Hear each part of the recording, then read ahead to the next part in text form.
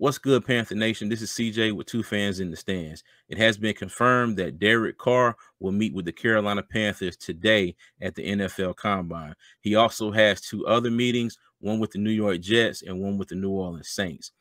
I think this is interesting because when Carr was released, the Panthers came out and said that they weren't actively pursuing Derek Carr.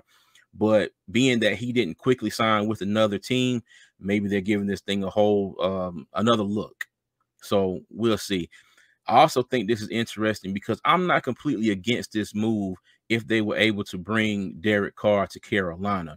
Now, there's a lot of things that would have to fall in place for that to happen. Salary cap issues that we're having.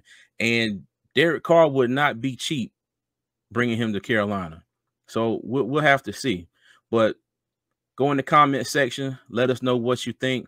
Like, subscribe to the channel. And as always, Panther Nation, keep pounding.